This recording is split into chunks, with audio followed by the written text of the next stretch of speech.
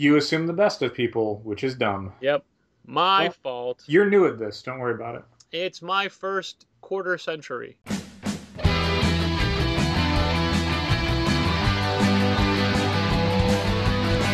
From Challengers Comics and Conversation in Chicago, this is Contest of Challengers.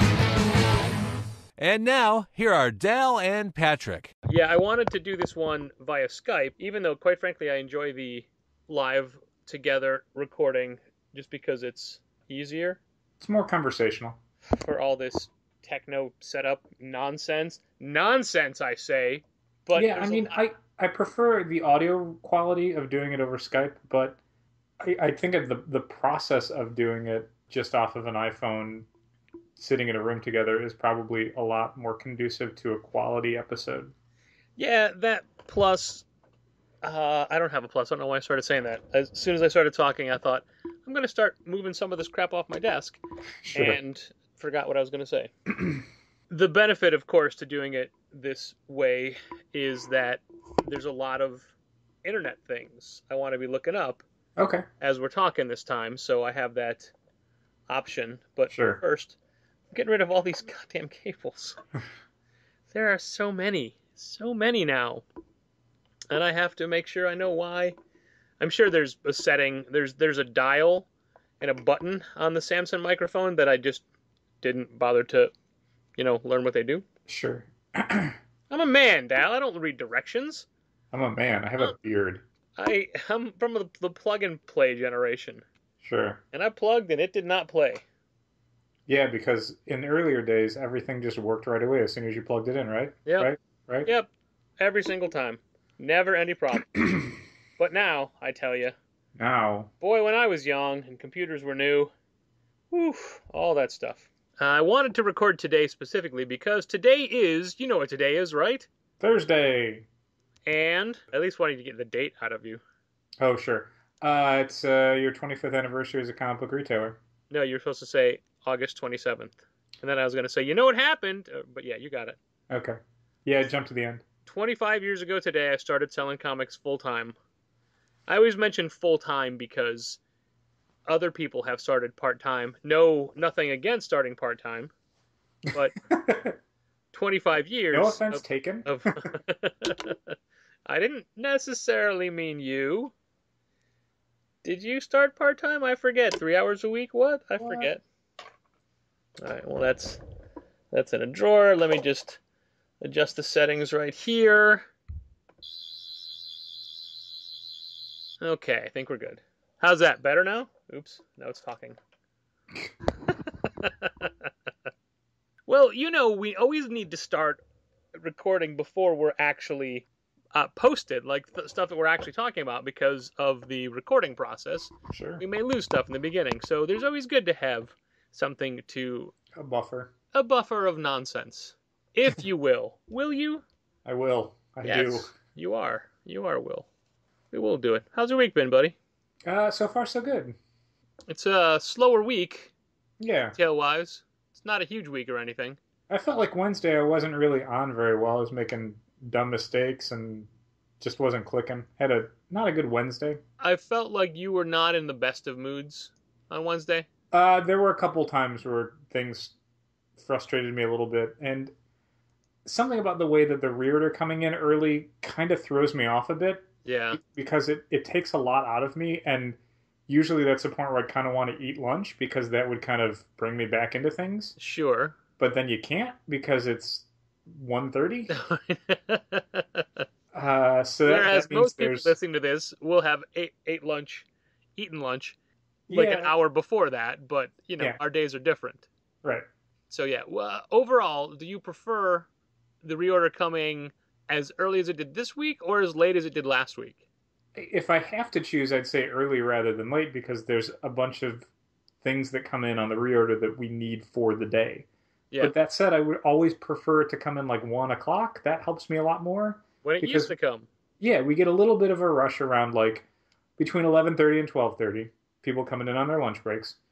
And so I dislike having to unpack and check in and reorder then because that means that you have to stop what you're doing to ring people up. And I can't really do much of anything because I'm just focusing on the reorder. If it comes in at 1 o'clock, things lull a little bit. I have a little bit more time to work on it, and by the time I'm finished, it's lunchtime. And I get that, but specifically me having to stop what I'm doing to ring people up. And honestly, as often as you and I are both embroiled in computer work and we're trying to get something done that needs to get done and we have to stop to ring somebody up, and I'll get frustrated, but that's the number one reason we're there. Yeah, but the reason we have multiple people on Wednesdays is that we kind of have fallen into a pretty steady routine of you're going to work on invoice stuff for the first few hours, and I might work on sometimes comicsology stuff later in the day. So we kind of switch off who's mostly ringing people up and who's mostly working on the computer. But I mean, it should never. I should never be like, oh, I have to ring someone up. That's the whole point of the store. No, the whole point is people getting help. And so yeah, if there's two of us, it usually doesn't take two of us to help one person. True that.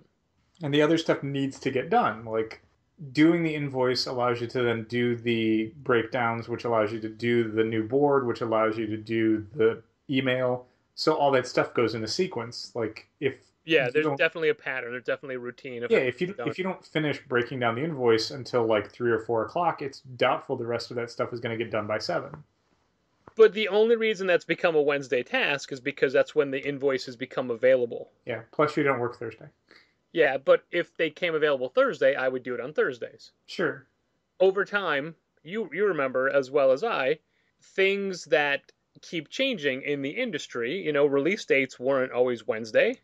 When I was in college, they were Friday, then they were Thursday, then they were Wednesday and Monday, now Wednesday. Yeah, I remember there was a point, 8 years ago, where regardless of new books coming on Wednesday, we didn't get invoices until Friday. Yeah. Like, that was it. Like, it would happen, like, late Thursday night. If there was a holiday, for some reason they'd come Thursday morning, and we'd be like, oh man, that's like so great, we get it a day early. Right. I remember some Thanksgiving Thursdays, I would, like that night, be able to work on invoices because they came early because it was a holiday. Mm-hmm. So yeah, stuff like that always changes. So it almost seems counterproductive that Wednesday is spent working on next Wednesday. But, How many times, though, on a Wednesday do we get a question of, when is this coming out? And the answer is next week. Yeah. And the only reason we know that is because we're working on the invoice. Right. But, there's other ways to look that up if we needed to help people. Yeah, but it's a faster answer if it's like, I know the invoice backwards and forwards because I've just spent an hour working on it. True that. Definitely. So, this is what it is now. I'm sure it'll change again. Sure. I don't know if you know this or not, Dal, but I've been doing this for 25 years now. So you don't say. I've seen a lot of things come and go and a lot of changes happen. Yeah. And I'm sure I will see more. The only constant is change. Yeah, I suppose. Yeah, something like that. So anyway, to touch on something we were talking about last week with the specific 5,000 and 4,999 copy variant covers that would cost retailers $13,000 to $16,000 or whatever. Both the Dark Knight one cost retailers $20,000. Yeah. Maybe a little less. Maybe like 18 if you have a really good discount. I think it's around there. Yeah. So anyway, Oni Press has gotten into the game, as it were. Jesus. In a very fun way. Uh-huh. Because they can't believe that a 5,000 copy incentive is a thing. Sure.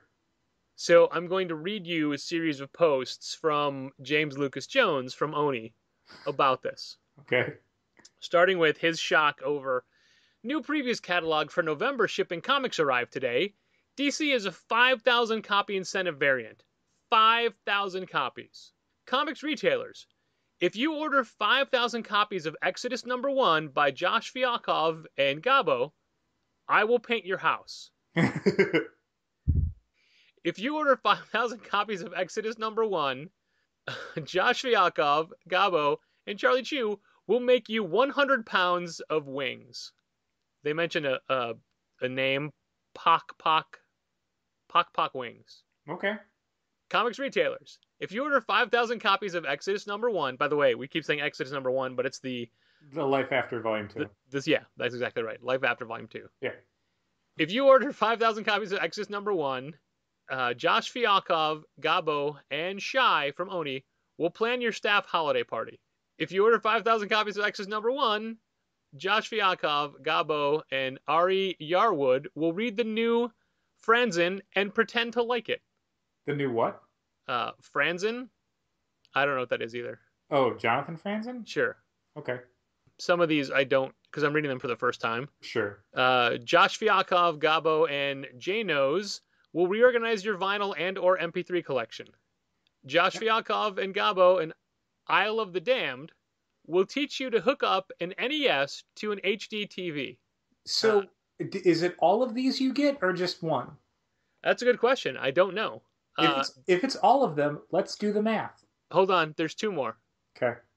Order 5,000 copies of Exodus #1, and Gabo will draw your shop into #4. Be the first comic book store in Purgatory. Order 5,000 copies of Exodus #1, and I, James Lucas Jones, will get your store's logo as a tattoo. Oh, man. And then he found that the 5,000 copy incentive cover has a $6 cover price, and he posted a great Dylan Horrocks illustration of Jack Kirby looking at you saying, "Kid, comics will break your heart." So, what is the cover price on Exodus #1? I'm gonna say $350. You know what? I'll look it up. I'm gonna assume it's $399. I'm not entirely positive. Yeah, I don't remember what most Oni stuff retails for. But if it's if it's $399, it's the cheapest of all of these. Oh, by far. Yeah, well, by $1. No, I mean, what's Deadpool #1? Is that $5 or $6? $4.99. So $5. Okay. I guess I mean by far in the sense of when you times that $1 by 5,000, it's $5,000 cheaper. Oh sure. Exodus Life After #1 is a $3.99 cover price. Okay, so $10,000. Yeah. Well, hold on. Let's. I can't pull my calculator up because of Windows 10. Thanks, Windows 10. But I'm gonna just try to see what it would be for a store such as us. Although you probably already have that. I assume our only discount is $50. Yeah. Okay. $5,000. Yeah, $5,000. Huh. So for $5,000, if you, I imagine, although if you pick one, I guess technically it would be $4,900 probably. Yeah. Sure, because of the 1 cent. Sure. I'm going to ask him and see if he responds over the course of our recording. Ask who what? James Lucas Jones, that question. Oh, if it's everything? Yeah. Because, I mean, you know, so it's, yeah, I mean, it's $10,000. Is it worth $10,000 to get James Lucas Jones to get a Challenger's tattoo on his body somewhere? So is it worth $10,000? I don't have any vinyl for them to organize, and my MP3s are in pretty good shape. Thank you. But my MP3s could all use like new cataloging and stuff.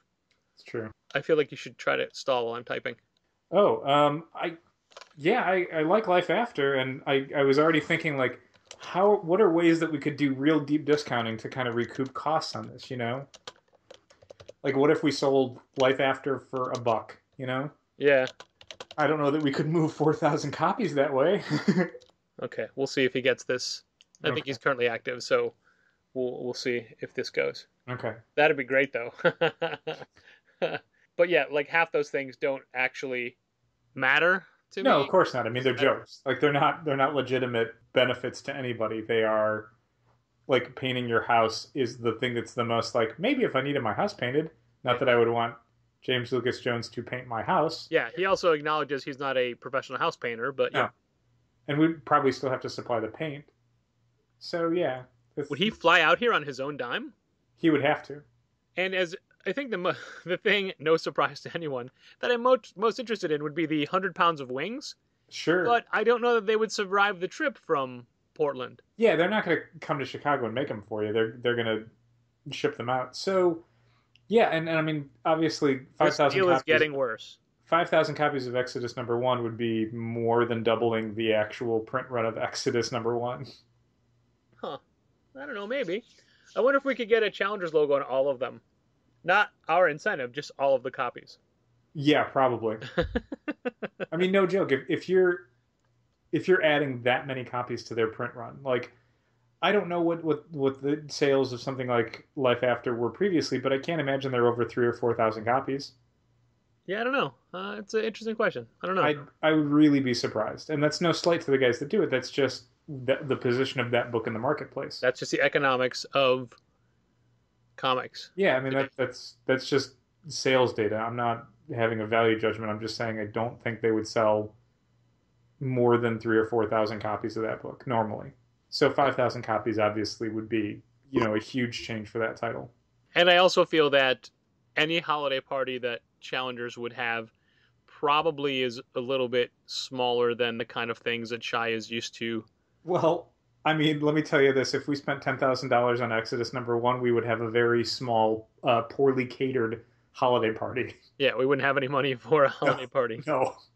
Although it's very much in character for Challengers, if we had $10,000 to blow it on a stupid gag like making James Lucas Jones get a tattoo. Yeah. Like, now, not on new fixtures, new carpeting, new computer, like paying bills. Nope. We're going to spend it on like some goofy joke thing that they put on Twitter, never meaning anyone to take them up on it. Yep. That sounds like us. That absolutely sounds like us. Huh. 25 years in the business, and I don't know any better than that. No, because it sounds like it would be fun. See? And comics are fun, or they're supposed to be fun. Sure. Tim Seeley posted a link to a website called Comic Book Roundup. Have you been there before? No. It basically breaks down books by publisher and ranks them as to the best reviews. And I assume the reviews are from this site. I don't know if it's... I assume it isn't links from around the web. And I don't think that... Oh, it's like Metacritic. Okay, I don't know what that is, but I'm assuming it's the exact same thing. Yeah, Metacritic is a thing for a variety of media where it accumulates and aggregates a lot of different reviews and gives them a sum total based on, if 20 different people review something at, 4 stars and 20 people review something at 3 stars, the Metacritic rating would then be 3.5 stars based on 40 reviews. You mean like a Rotten Tomatoes thing, but across comic review platforms? Yeah, well, it wouldn't be comics. It would be. I think I've mostly seen it for video games, but I don't know if they've branched out to other things. Metacritic carries so much prominence that a lot of studios and people who work on video games have royalty structures built in where the game has to rate over a certain amount on Metacritic. Wow. Like if it doesn't hit like an 80 or whatever on Metacritic out of 100, no one gets any royalties, regardless of how it sells. Holy cow. Yeah. That's serious. So yeah, it looks like looking at these, yeah, it's straight up, it's Metacritic, but for comics. Did you go to it? Yeah, I'm looking at it. What I wanted to bring up, because there's been a lot of discussion in the industry the last couple days about DC Comics. Sure. You know them as the company that keeps losing market share in our store. Yes. And the articles that I've seen recently, and Heidi McDonald on the Beat had I guess the best spin, is that DC is going to be changing the way they're doing things, because what they were calling the New Look DC, which is NU, as in new metal, at least that's how I liken it. The DCYou stuff. Is an immediate failure, and they're going to be going back to the old ways, and it looks like none of the new ideas were Dan DiDio's, but all the old ideas were, and he's excited to be able to do his way of thinking again, and even gets to say to people like, well, we tried, it didn't work, and that they've put a hold on Batgirling titles. Did you read any of this stuff? No, is this on the Beat? Yeah, it was in the Beat yesterday, the day before. Okay. Usually the way I'll read stuff on the Beat is getting stuff in my Feedly news feed. Okay. But for whatever reason, their RSS feed updates like once a week. Oh, weird. So if there's anything from this week, I don't think I've gotten anything from them. Wow. So I'm looking at the Beat now. I'm going to try and find it. What I find most interesting while looking at this list, and I'm going to go over this list very briefly, The number one reviewed DC comic is Justice League, and it has a score of 8.6. Number 2 is Grayson, also with an 8.6. Uh-huh. Number 3 is Prez, also with an 8.6. Now, the way they're ranked 1, 2, and 3 with the same percentage is based on the number of reviews. Number 4 is Gotham Academy, 8.5. Batman clocks in at number 5 at 8.3.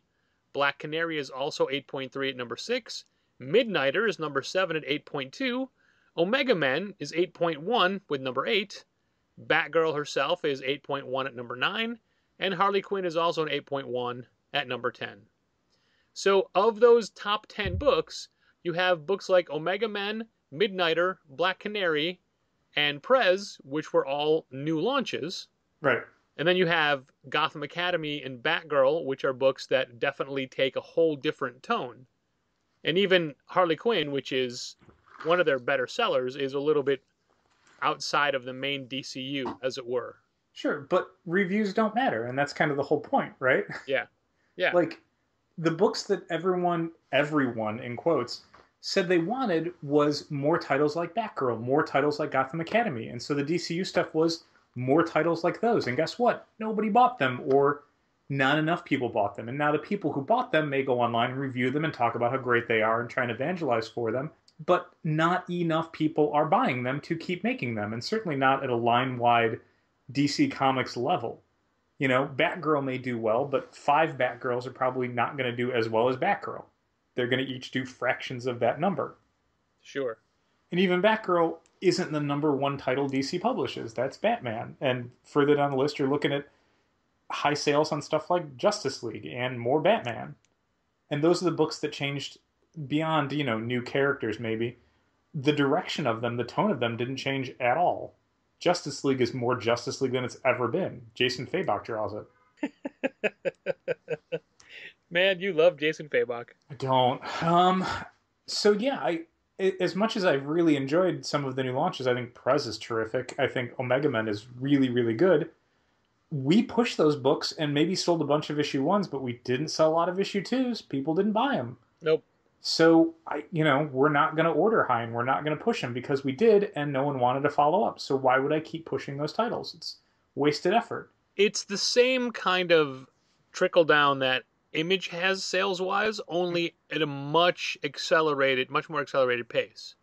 Yeah. Whereas it takes people 3 to 4 to 5 issues to fall off of new Image series. Right. They're falling off of these DC books immediately. I guess they're just not clicking with people. I mean, you can say that quality is subjective, and maybe that's what it is. You know, what's a great book to me is not a great book to everybody.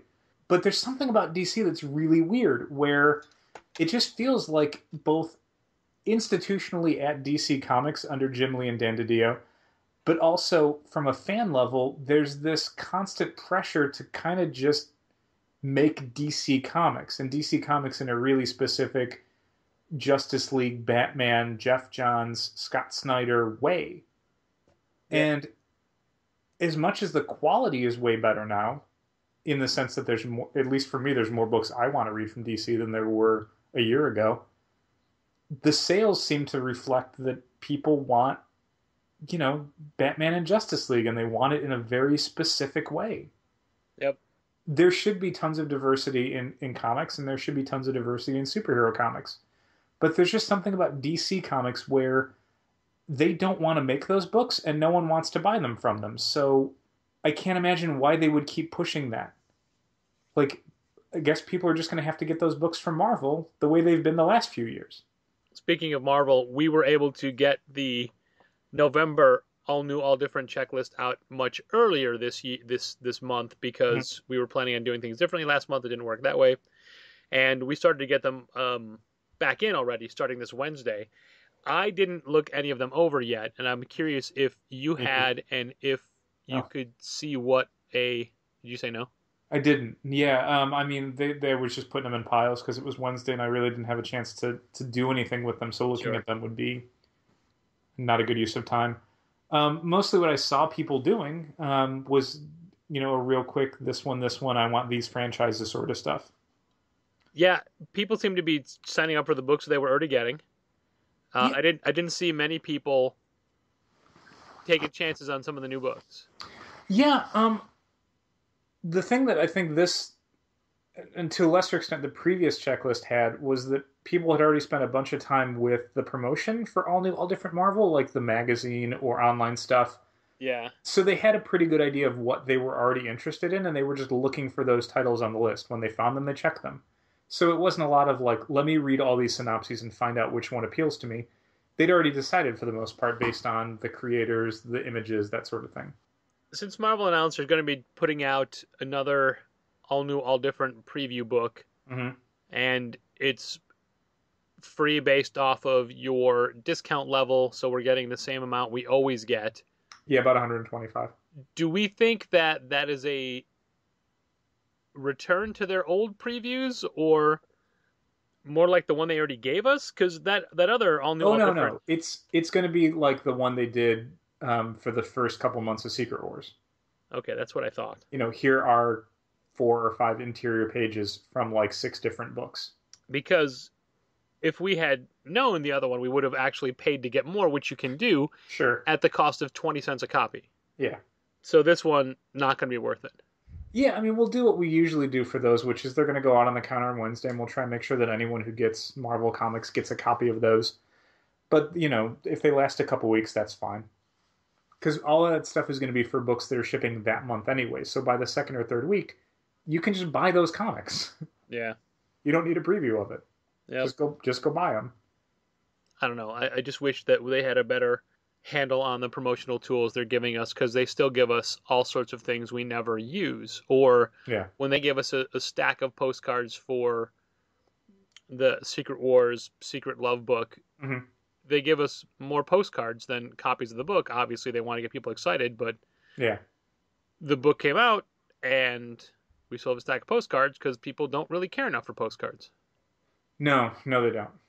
That being said, this week we're getting a coloring giveaway poster that Okay. we will keep all of those for sidekicks. Okay, cool. Our coloring books are getting pretty beaten up, and even the new one, the Captain America Black Widow one Jimmy got for us, Mm-hmm. is pretty well picked through. Sure. Also, a lot of them disappear, and I've noticed a lot of adults, when a child colors on a page, they tear it out and take it. They don't ask. No, they just take it. They just tear it out and take it. Now, I don't know what I was expecting, but there's a whole other side that could be used. Yeah. And this is not... I never thought this was garnering savable works of art. This was just something for a kid that doesn't want to look at comics and is bored can do. Yeah. I guess I had different expectations for that aspect of sidekicks. Sorry. Something else that I didn't expect for sidekicks, which I should, because this is retail and the general public comes in the store on a regular basis, and a lot of people in the world are terrible people, is I'm still surprised by the number of things that get stolen. Sure. This week alone, we lost a reverse flash ring. Yep. Because it was a very small package, but it was literally on the shelf for like a half an hour before it got lifted. Yes. The drawback was I was alone in the store at the time, and I was pretty sure what was happening, but I got called away to help somebody, Mm-hmm. and that's when the thieves, plural, because I know who it was, made their move. And there was literally nothing I could do to prevent it. Yeah. And that, of course, happened a few weeks ago as well, with somebody who brazenly took a larger action figure. But the moral is we can't carry small things. No, or we can't. I mean, we're not one of those stores with like giant glass counters at the front of the store where all of the high ticket merchandise goes. Yeah. So yeah, I don't. And we just started getting more like TV show replica prop stuff in because it's neat. Like we sold a Gotham badge, a Gotham City detective badge, and like literally sold that. That's the thing that came in. Somebody bought it. But So if half of that stuff is going to get stolen, I'm fine not carrying it at all. Absolutely, it's just sad. Yeah, I mean there's so many things over the years where it's like this is why we can't have nice things, and this is just one more. Yep. And every time we think, do we institute a bag policy? Do we have to start checking people's bags before they go in there? Mm. Well, that thing was so small, it fits in a pocket. Yeah. So after, we learned from our mistakes, Mm-hmm. the second one we have is packaged in a different way where it's considerably bigger and harder to just pocket. Hopefully. Yeah, which I should have done for the first time, but I didn't think about it because I didn't think I had to. You assume the best of people, which is dumb. Yep. My fault. You're new at this. Don't worry about it. It's my first quarter century. I'm just going to go through the tabs that I have open. Okay. Last weekend was SummerSlam in the wrestling industry. Well, everywhere, Patrick. It was SummerSlam in the whole world. Whole world. And as we've been talking about, Stephen Amell, the Arrow, the Hood, the Vigilante, The Green Arrow. the Green Arrow, wrestled. He and Neville teamed up against Stardust and the Cosmic King, Wade Barrett. And Neville and Arrow won.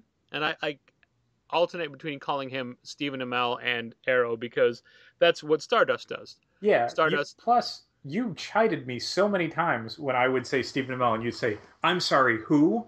And you'd keep doing that until I said, The Arrow. Correct. Yes. Because that is what Stardust would want. And yet I let it go. So they wrestled, and Stephen Amell's team won.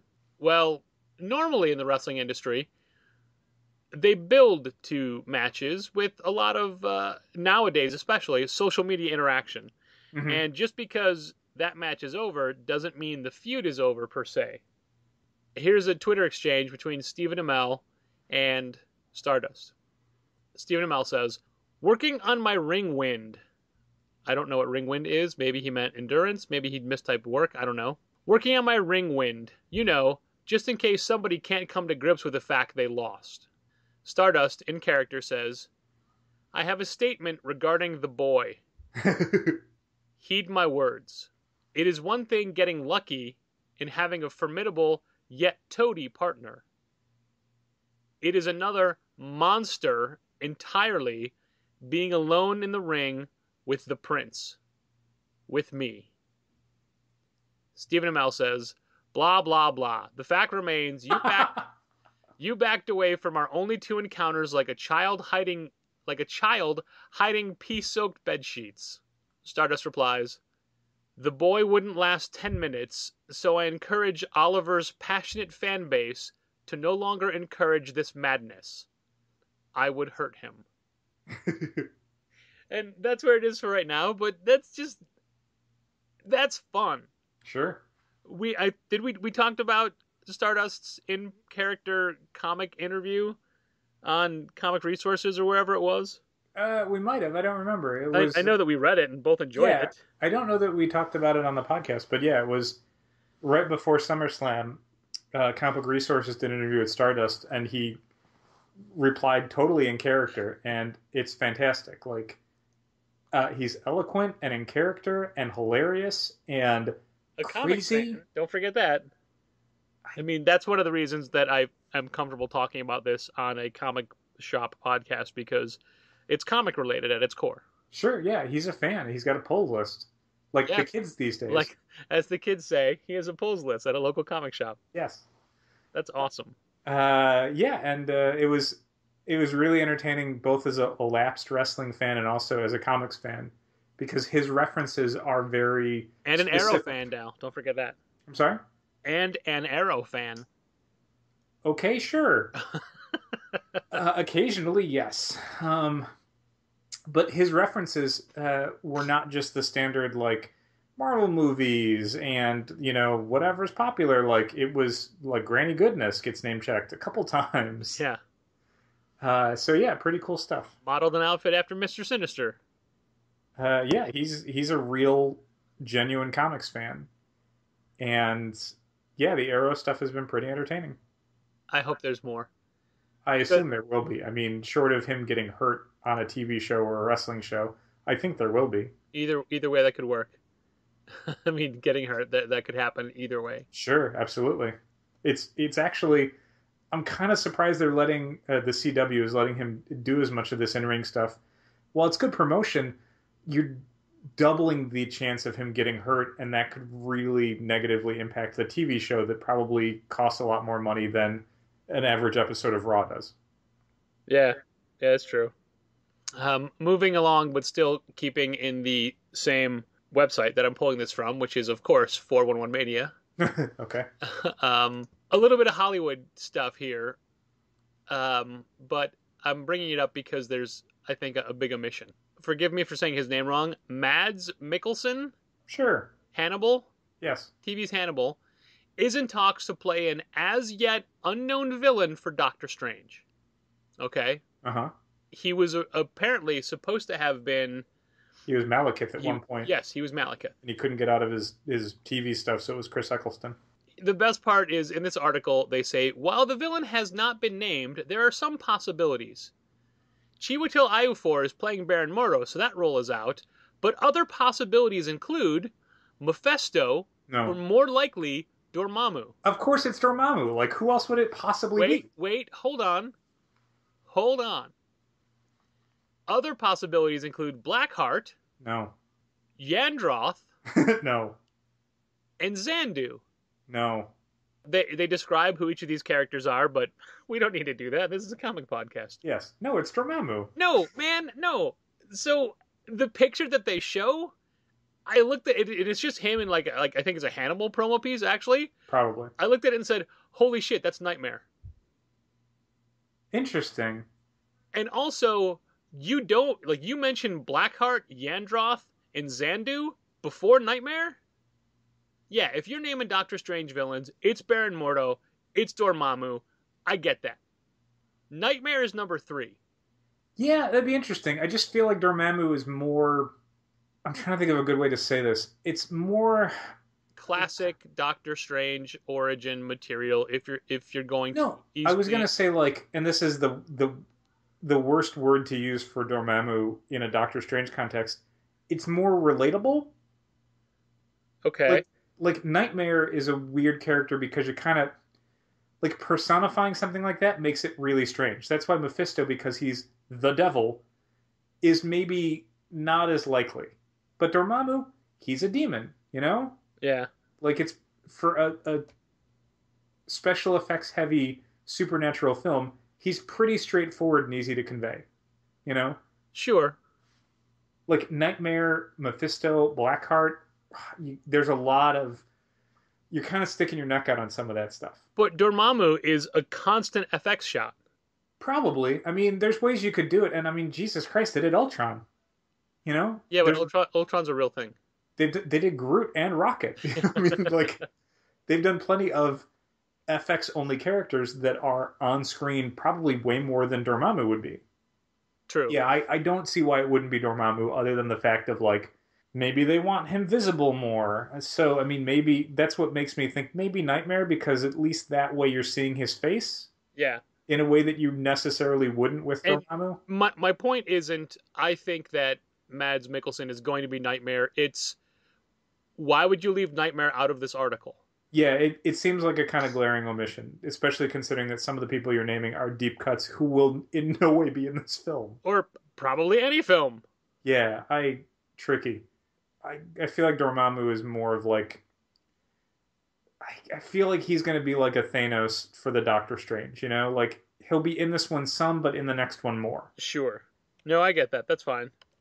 That's totally fine. Yeah, but it's neat to see Mads Mikkelsen in a bunch of stuff. Like, I hadn't realized how in demand he was until Hannibal ended officially and everyone got released from their contract, and suddenly it's like, he's in a Star Wars film. He's in Doctor Strange. Like, Jesus Christ. Like, busy dude. Yep. Especially because Rogue One is shooting now. And then, like, as soon as that finishes, he would go do Doctor Strange. So it seems like a lot of time in Disney franchise films for one guy. Did we talk about, and this is terrible that I can never remember and you can never remember, and I'm sure people listening hopefully It's been 25 years, Patrick. Cut yourself some slack. Right. Did we talk about local comic shop day? I don't think we did. Because it's only just recently started to solidify. Actually get mainstream press kind of thing. Right. Well, because they know now who's involved and what they're going to do with it. Right. Do you want to go into a little bit more of detail for it? Oh, it's all yours. It's set for what they call Small Business Saturday, which is the Saturday after Thanksgiving, the Saturday after Black Friday. Mm-hmm. And it is based off of Record Store Day, which is a day that the record industry has a lot of vinyl exclusives meant to be a thing that draws people into record stores to spend money. Yeah, it's kind of the opposite of Free Comic Book Day, where Free Comic Book Day is we're going to give you free stuff. Maybe we're going to have sales or something. Maybe we're going to have artists and writers. Maybe we're going to have cosplay. But come to the store and we'll make it a fun, free event for you. Record Store Day is there will be a lot of limited things you can come and buy if you get in line early enough. And maybe you'll be able to keep those, but you'll probably just flip them online like everybody else does. And that's the thing that is the most, not troubling to us, but long story short, you have to opt in. There's a fee to opt in, which is a minimal fee. It's fine, but then you'll have to buy the product as well. And as of now, like 163 comic stores have agreed to do this, but it's only been open enrollment for a short time. Mm-hmm. And what doesn't work for us is that these are limited, exclusive variants for the most part. We don't know for sure what the merchandise is going to be. Yeah, only one publisher who's participating has announced what they're going to do, and it's just variant covers to some comics. And we're okay if things have a suggested retail price on them. Yeah, like if it's a limited edition comic that we're selling for $4 because we're being charged $2 for it, okay, sure. You know, if it has a price tag, which I'm sure most retailers would not want to have. No. Because they're going to be marking it up. Yeah. Whatever they think they get, or it's just going to go online. Mm-hmm. That's exactly right. And it's going to be, I'm sure, just like Record Store Day, it's going to be limited quantities and stores won't get everything they ask for and things like that. Yeah, Comics Pro, who's coordinating it, had told us from the start that quantities will be limited and numbers will be allocated. So by design, you're going to be getting a very small fraction of what you might think you can sell because they want to make sure that this is, a limited edition item that people are going to be excited to get. You said the phrase, or the two words that, or actually I guess one word, depending on how you look at it, that what interests me most in this next line of conversation about local comic shop day. Uh-huh. It's a Comics Pro event. Yes. Comics Pro, the retailer organization that we're a part of, is the one putting this together, getting the publishers on board, and making it a thing. They're the one doing all the work for this. Okay? Another retailer claims it was his idea. Okay. And this is from his Facebook. I'm just going to read it because it's public. And, if it wasn't a public thing that everyone had access to, I don't know how he'd feel about putting it out there, but it's there. It's there if you find it, so I'm just bringing it to you. Just found out about this local comic shop day. Love the idea. When I came up with it 4 years ago at C2E2 Retailer Summit on the exact same weekend they are proposing it should be. Also loved it better when I suggested it be free. Hate that this is a Comics Pro event. Really hate that they basically stole the idea I spelled out to them last year while they were shilling that crappy Halloween Comic Fest for Diamond, and absolutely despise that 6 publishers in this industry have signed on to a plan that charges $10 for Comics Pro members under the guise that it's to confirm that you are a brick-and-mortar shop, and $50 for all the stores wise enough not to give $300 to Comics Pro a year for it to get squandered pampering the board, embezzled, giving aid and comfort to Comixology, the enemy of all comic shops, and generally promoting a cachet of retailers as the elite ruling class of independent comics retailers. Oh my God. To make a long story short, I'm really pissed you have corrupted my idea on the date I suggested and are trying to con retailers not in your club to pay you 400% more to participate in something that every comic shop should be able to join for free. Make it free and I'll confirm every shop that wants to participate for free. Discuss it with retailers before pushing forward with etching that wait. I'm having a hard time with this one. Discuss it with retailers before pushing forward with etching that reflects on all of us. And I hope Ski, David Gabriel, Mike, and the other publishers know you planning on charging rank-and-file retailers more to play in this reindeer game. I assume etching is a typo for something. Okay, I assume. Yeah, I never minded the fee because I assume it's largely administrative fees and costs. Sure. Someone has to coordinate a lot of these things. Someone has to get all these stores listed on the website, which you can already go to find out who's participating in local comic shop day. it's more for non-Comics Pro people because this is a Comics Pro-led event. And if they have to include a lot of other stores who are not normally participating in Comics Pro, which they think has value, it's going to cost a little bit more. If you want to call it a penalty, call it a penalty. Join Comics Pro, participate in the process. Well, Larry, of course, Uh-huh. from Larry's Comics, Not a surprise. says $50 to participate and not have to join Comics Pro? Bargain of the century. Yeah. Heck, I'll plunk down another 50 if I don't have to interact with them. So who was the person who did the first post? The person that did the first post is somebody who was a Comics Pro member, and honestly, I thought was still a Comics Pro member, but I don't pay attention to who is and who isn't. Yeah, the drama. And he even said that he spelled out the idea to them last year, 2014. Mm-hmm. So I'm assuming he was a member still back then. He is also someone who, on one of my anniversary posts on Facebook today, I have a post that is making the rounds between Twitter, Facebook, and Instagram that says, people, learn who you are, embrace it, own it, put it out there, and if others don't get you, fuck them. He commented and said, that's good advice. I should try that sometime. And I feel like he already does that. But it's weird that I don't know if I want to name him because of that. Well, I mean, it's a public post, right? I mean, Yeah, that's true. Dennis Barger. Okay. Wonderworld, that guy? Yeah. Yeah. Somebody had a really good pun. I'm going to see if I can find it. I can't speak to the veracity of his claims. I mean, this is largely a he said, she said sort of thing. Right. And I hope it's not true, but I'll allow for the possibility that it is, and if it is, it's a shitty thing they did. I don't mind the fees involved, as we just talked about, and I think he loses a little bit of credibility by stretching his argument out to both claim that they're going to embezzle all this money and use it to pay for their own entertainment, which is an insane thing, but then also to then throw Comixology under the bus when they have literally nothing to do with this.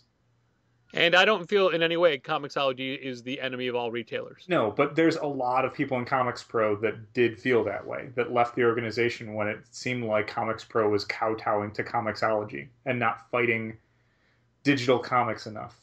So yeah, he's kind of conflating a whole bunch of different disputes with Comics Pro into one post, and that's where if he'd stuck to his main points, it would have been a little bit more like cogent and a little bit more sympathetic.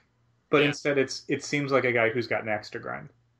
One of the comments was, as the Wonder World turns.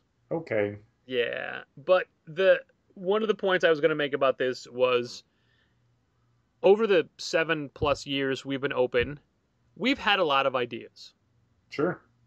At least 3. A lot of our ideas are based off of other ideas. Yeah. Or even if we have an idea and we go forward with it, we find out somebody had the same idea as well. Sure. I'm sure a lot of people had an idea like this. Possibly. I can't imagine that someone didn't see Record Store Day doing well in their community and thinking, why don't we have a version of that? But if he put it together and pitched it to the Comics Pro board, and then they kind of did it themselves without him, it's not the coolest thing. Right, but can you say, you stole my idea and you fucked it up by changing it? Is it still his idea? I guess. I mean, if I had the idea to serve every Challenger's customer vanilla ice cream, and I told you that, and then you went forward and said, I had a great idea. We're going to serve every Challenger's customer vanilla ice cream with a little bit of motor oil inside. I'd be like, you stole my idea and you screwed it up. Well, I would say chocolate because chocolate is way better, but you would think I'm ruining it because you don't like chocolate ice cream. No, there's a difference between tweaking it and ruining it. Chocolate would be tweaking it. Motor oil would be ruining it. For example, I suggested Rob Schamberger paint the entire Poffo family. Yeah, I joke, mean, as far as Dennis Barger's claims, I don't care. It's the sort of drama of we might never find out whose idea it was, and even if we did, I still don't care. Like, if There, they stole it there's from him, it's a shitty move. It's not going to make me like quit the organization or form a protest or sign a petition or whatever. I'm just going to be like, I wish they hadn't done that. there's several people that say, I remember talking about this at a Comics Pro meeting, 4 years ago, 5 years ago, whatever. Right. And admittedly, Dennis is saying he pitched it to them. While he had the idea 4 years ago, he pitched it last year. Sure. And I can't imagine we would ever get any sort of confirmation one way or the other. He's going to say it's his idea. They're going to say, no, we had it before you. And since we'll never know and I don't care, then all right. Changing gears slightly. Yes. So the Saturday after Thanksgiving is local comic shop day. Yes. The Wednesday before Thanksgiving, Patrick, do you understand the significance of that day? I do from a store standpoint, but not a national standpoint. From a international standpoint, probably. It used to be the day that Survivor Series was on. Every year it was the Wednesday before Thanksgiving, but Nope, it's not anymore. This is comic book related. The Wednesday before Thanksgiving will see the release of Secret Wars number 8. According to a Marvel email today, Maybe. Secret Wars 7 will be coming out the last week of October. Okay. Secret Wars 6 will be coming out the last week of September. Oh, or maybe the second to last week of September. I think it's the 23rd, maybe. Yeah, 23rd. And then December, Patrick, what do we see in December? Christmas! Yeah, it's true. And the new Star Wars movie so many times. But again, let's talk comics. Secret Wars number 9. Number 9 of 8. Of an 8-part series. Will be coming out this December, hopefully. So big, they had to give it another issue. Yeah, Also, there's no way those books are coming out those dates, because that is a month or less in between them, and it is increasingly taking 6 weeks at least to do an issue. Yeah, I mean, keep in mind, issue 6 is coming out September 23rd. When issue 5 came out, what, mid-August? Yeah. So yeah, I mean, that's like at least 5 weeks. Yep. And yeah, I mean, that's been the problem for a while, is once they started rescheduling, they're not catching up. They're never going to do it in less than 4 weeks, ever. Can't get faster. And the main tool they would have to get this thing back on track would be replacing the artist, or at least adding additional artists to carry the load. And they've already said they're not going to do that. It's going to be Esad Ribic, because that was how it was pitched and conceived. I mean, at this point, they can't, because if they start doing it now, they should have done it earlier, and the book would be on time. Yeah, it's always funny to me that the end of a story at Marvel doesn't matter. Like, that's been the case for so many years now. Is, like, before Axis was over, they were already pitching Secret Wars, Like, we never get to live in the epilogue of any story. So by the time Secret Wars ends, we'll already be 2 months into all new, all different Marvel. 3 by the time it might actually come out. I don't have it in front of me, but I really enjoyed their press release where they spun it as, it's a Marvel series. So while you may not have I'm going to look for it. Let's see if I can find it, because it was pretty great. And it's, hey, we know that everything else will be a couple issues in by then, but, it's okay. We're sowing the seeds for things that may come to fruition later, or may not. Yeah. Or you may know that this happened, but you won't know why it happened until Secret Wars 9. And it's like, I don't know that I'll care anymore. No, but it was really funny just the way they phrased it. Sure. No, this is the best for everybody. This is best for business. I don't know if there's a store out there that was really hoping for the Secret Wars hardcover to come out in time for the holiday shopping season. But that 100% will not be happening. Nope. That thing won't come out until January. Not going to happen. And that's a $75 hardcover. Like, there probably is at least one store that was going to do like gangbusters business with that thing. And now that money's just not going to be there. Yeah. And no one will care holiday 2016. Like, that'll be so far in the rear view. Plus, we'll all be reading comics just beamed into our heads digitally, so it's not even a thing where... We'll all be watching Star Wars movies all day, every day. Comics won't even matter anymore. Yep. Even Star Wars comics won't matter anymore. Every 6 months we'll be watching a new Star Wars movie. It'll be great.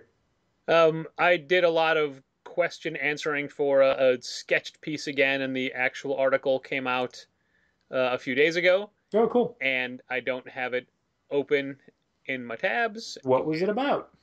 It was about everything we talked about last week and the week before about all of the Marvel ordering for the month. Basically, it was him. Okay. It was David Harper saying, "Hey, all the retailers are saying October is a really, really tough month to order from. Why is that?" Well, because of ghosts. I mean, that's the It was main scary. thing. Yeah. Yeah, you open those diamond boxes, and who knows what sort of mummy or werewolf or vampire could jump out at you. I feel like you're just talking about that Jason story. No, just in general. Like, Oh, October okay. is a scary month. Here is questions. I won't read the answers because you can find it on sketched.com. That's SKTCHD. Plus, I imagine we spent the last 3 weeks talking about it on this podcast. Right. Between the laundry list of number ones, the high ordering thresholds for a considerable list of variants, and the mere fact that this is, in terms of marketing, an entirely new line, it seems Marvel's order for this month were as difficult as they've ever been for retailers. For you, what were the biggest difficulties in figuring out what to order and how much you should order of each? And then, for books that are unreturnable but require things like exceeding orders up to 200% to get certain variants, how do you weigh the potential return of said variant versus the downside of being potentially stuck with significant excess inventory? Additionally, when do you order big to get variants? What becomes of those extra copies? Do you just look at them as a sunk cost? As a person whose job is above all to sell comic books, how do you view incentive variants like the ones that require immense overorders for this month? In the grand scheme of things, do you look at them as a net positive for comics or something is that problematic? I'm going to read you the first line from everybody's answers. Mm-hmm. They're both. They are ridiculous and hurt the industry. I think this type of ordering schemes are dangerous for the industry. Incentive variants are nice to have if we already qualify for them. The overall incentive variants this month are problematic. It goes back to the books. I was hoping you would laugh at least at one of them. Why? Because it was mine and it was funny. I said they are ridiculous and hurt the industry. Yeah, no, I knew that was yours. Okay. I didn't think that was a joke answer. I thought no, it's not a joke answer, but it's no. Yeah. It's such a real answer that it's not even funny anymore. That is the low key version of how I feel about those incentive levels. How do you feel about Invincible Iron Man #1? How are you going to order on it? Is it a big seller? And then lastly, how are you going to order number 2s? Number 2s. Exactly like number 2s.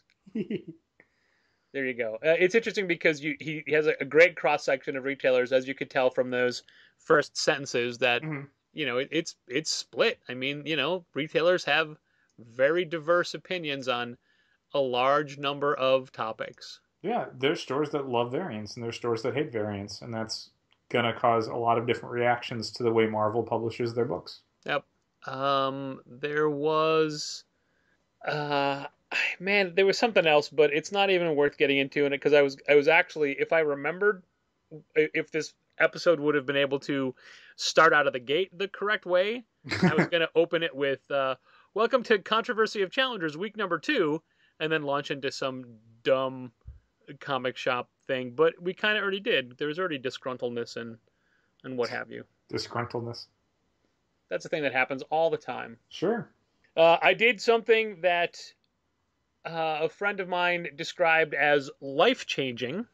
That friend is Caitlin Drake McKay, who is one of my 2 go-to tattoo artists. Mm-hmm. And I got a new tattoo today, pretty much that sums up my last 25 years and celebrates them at the same time. And there are photos available on the internets in many places. In fact, that post I read before is accompanied by a photo of the new ink. And while I previously had 38 tattoos, and yes, I counted recently, specifically for Gustavo Duarte, so I knew when to get number 32, which he wanted to be number 32. So, in fact, Ashley Challenger helped me count during the Gustavo Duarte signing, and I've kept a record and even a Facebook photo gallery with all the individual tattoos listed, not necessarily in chronological order because I don't remember, but all of them listed. But as Caitlin said today, A, this is life-changing. B, this is a tattooer's tattoo. Like, this is a tattoo. The other ones weren't? Like a capital T tattoo. And honestly, up until this point, I understand her meaning because Can you explain it to me? up until now, well, I was about to. Okay. Up until now, I could still hide them pretty well. Long sleeves, you don't know I have tattoos. Sure. But now I'm making a statement that, oh, yes, I do. They are part of who I am, but more importantly, so are comics. And it's also a tattooer's tattoo because it was a long process of collaboration, and it may not look like it, but there was a tremendous amount of stencil, clean off, re-stencil, clean off, positioning, flex, how does it look there? Okay, we're going to reposition it. All right, we have to change the axis that we rotated on. I mean, it was a lot of math involved in getting this the way that it's done. Cool. And even though it's done and healing, there will be round 2 of this. And in 25 years. No, in like a couple months. Okay. Additions for the second version, but also these are going to fade pretty quick because of where they are. Mm-hmm. So I'm not going into detail because it's A, already available elsewhere, B, most likely going to be the image that represents this podcast episode on our platforms, on our website and on iTunes and what have you. Should be easy then. But also because it'll be a fun thing for you to find the next time you're in the store. Surprise! Although tomorrow you won't be able to see it. No, you're probably not for a day or two. Yeah. I feel like I'm keeping it under wraps on purpose. Actually, I mean, by the time people hear this podcast... Oh, yeah, that's true. Yeah, you'll see it. Yeah, okay. Yeah, the next time you come in, you should be able to see it. Yeah, and I will have unveiled them. Yeah. I believe Saturday night is when people can see them in person. Sure. I keep alternating between them and it because while it is a 10-piece tattoo, it's one tattoo. It only counts as one. Mm-hmm. There are 10 elements to it, though. Okay. And I'll stop talking because it's bad form to keep describing or not describing a thing that no one can see. Yeah. Hey, audio. Hurrah! There's still no camera on this. Dal, how was Space Dumplings? I enjoyed it. It's a beautiful book. Man, oh man. It's gorgeous. It's interesting to read a Craig Thompson book that is aimed at younger readers because while he still hits some of the themes that he does in Blankets and Habibi, it's obviously toned down a bit. But I liked it. Goodbye Chunky Rice? I'm sorry? Goodbye Chunky Rice. What about it? Is that targeted for people a little bit younger than Blankets, or? Yeah, I think teenagers can read Blankets and probably should read Blankets. Habibi is for a little older. Goodbye Chunky Rice could be for teenagers, but there's a poignancy to it if you're a little older. That's the thing. It's drawn in a style, and it uses cutesy characters, so it looks like it's targeted younger, but it's kind of heavy. I mean, there's very little content-wise that is inappropriate for teens or younger in Goodbye Chunky Rice, if memory serves. But it's one of those books where the themes that it's exploring are way more poignant if you are older. They mean more. You'll be able to connect to things in the story a lot easier and a lot more fully if you're late teens, early 20s, and you read Goodbye Chunky Rice. Gotcha. But yeah, Space Dumplings it's an all ages book. Is it the start of a series? Probably. It's fairly complete. But it's not like an amulet that ends to be continued. No, there's no cliffhanger in this. But there's clearly things they could do more of in future stories. Like there's not an ending that creates a situation that you could never go back to those stories or those characters. Like it just ends this story, and there's a lot in it. It's a big book. It's a Craig Thompson book, so it is like almost 300 pages. And really, it probably could have been 2 to 3 books if they'd wanted to split it up, which is nice because as much as I enjoyed Battling Boy, that felt so unfinished. Like it just stopped when he ran out of pages. This feels like a full Craig Thompson book. When Paul Pope ran out of pages. Yeah, when Paul Pope was doing Battling Boy. Sorry, I mean, you just said he. I wanted to make sure people think that it was Craig Thompson. I was using those two because Paul Pope and Craig Thompson feel like two guys that are maybe contemporary. I mean, Paul Pope was Sure. working before Craig Thompson was, but I think of them in kind of the same level of, auteurs. Yeah. No, I get Uh, that. but yeah, when Paul Pope did Battling Boy, as much as I enjoyed the story, it just felt unfinished. And this feels, from Craig Thompson, like a complete book. I liked it. If you're a Craig Thompson fan, there's no reason not to pick up Space Dumplings. As Caitlin Challenger said, is this a book for babies? Caitlin Challenger? Oh, yes, yes, okay. So is it a book for babies?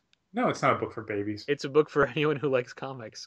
Yeah, it's an all ages book, and if you have an age, it's for you. The Jason book. I'm asking you about books that I asked you about last week that you hadn't read yet. Oh yeah, yeah, yeah. And I read "If You Steal," the new Jason short story collection. I think you read that too, right? I did. In my head, I keep calling it "How I Steal." No, it's "If You Steal." If you steal, Not my favorite one of his. No, it seemed to have more stories in it than most of those hardcover collections do. Yeah, yeah, because the stories are not nearly as long. Yeah. There's like 3 or 4 really good stories in there, and I think the other stories are interesting exercises, but not really compelling stories.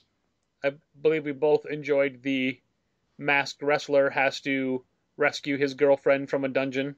Yeah, the weird escalating endless fight scene, that was really fun. The one with the chameleon in the desert was really good. Yeah, that was a pretty great, a different, he uses a different, not a different art style for the chameleon, but it's got detail in it, which a lot of his work doesn't have. Yeah, and he uses the page layouts and the panels in a really fun way, like where the focus is and where the background is. It's clever.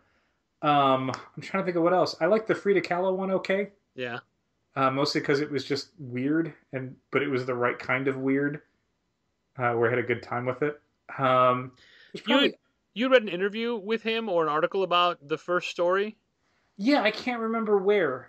Somebody I think had done an interview with him promoting the book ahead of release, and he'd mentioned that he'd wanted the first story. It's a fairly, not a fairly straightforward, but a relatively straightforward noir story. Oh, it could have been way more straightforward. But he wanted it to do some interesting things with pacing, so he basically shuffled up the pages, and what came out was what came out. And he wanted to do something that evokes something like Memento, where by changing the way scenes are structured, individual units are straightforward, but then how they relate to one another changes based on their placement in the story. And that made for, again, I thought it was an interesting exercise, but it wasn't a very compelling story. It was complicated without being fulfilling necessarily.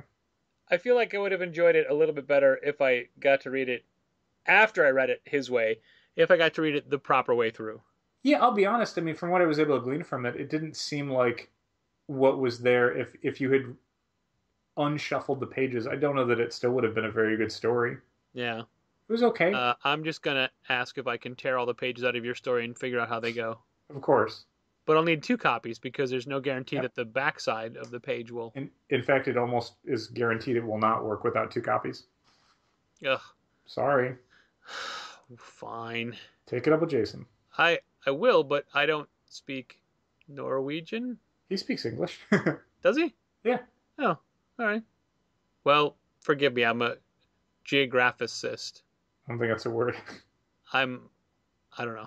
I got nothing. All right. Well, thanks for listening, everybody. And keep reading comics for 25 years. This has been Contest of Challengers. Thanks for listening. Keep reading comics.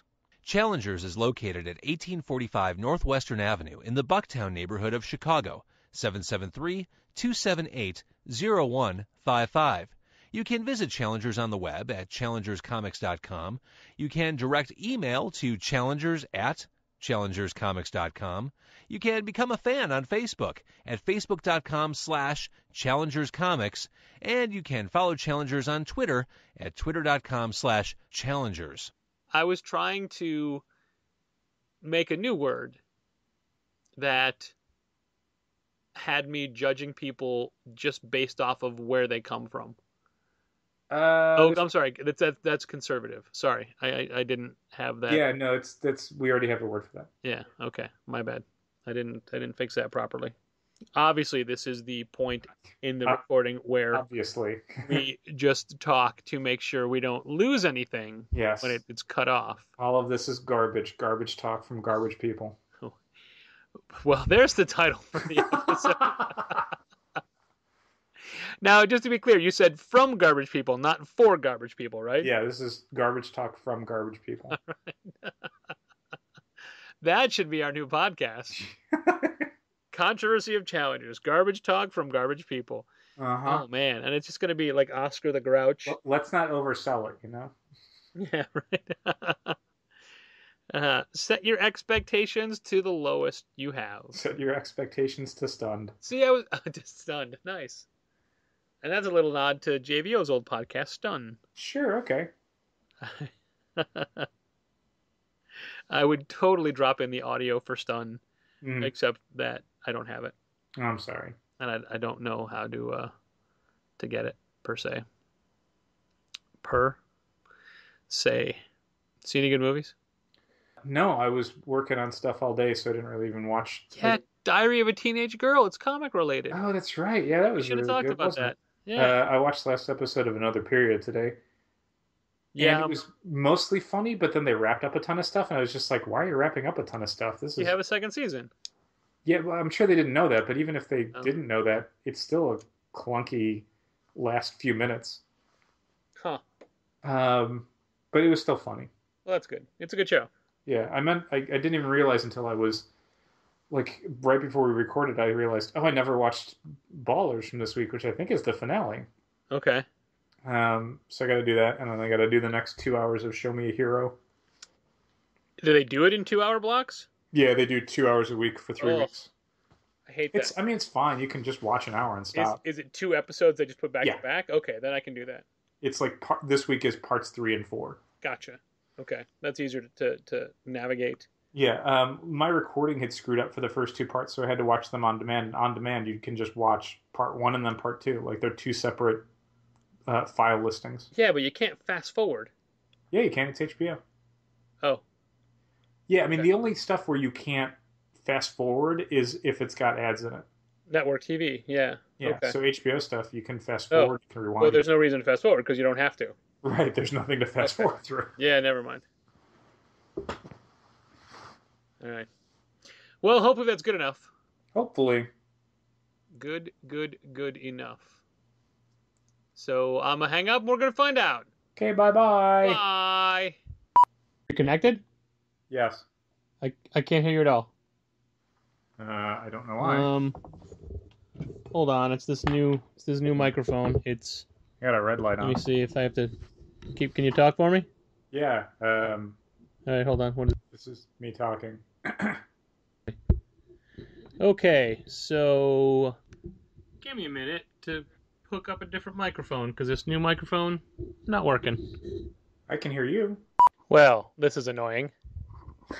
I tried the new microphone and then another new microphone, and neither worked. So I'm back to the old shitty desk one. But I could hear you before. Yeah, but I couldn't hear you. I could see your level moving, Uh-huh. but I couldn't hear you. I knew you were talking, but I couldn't hear you. Something about the whatever this one is called, the one that I was, the Samson whatever, it also tries to take over the speakers, Huh. but it's a microphone. So when I plugged it in, all my sounds stopped working. Like the iTunes weird. stopped and YouTube stopped.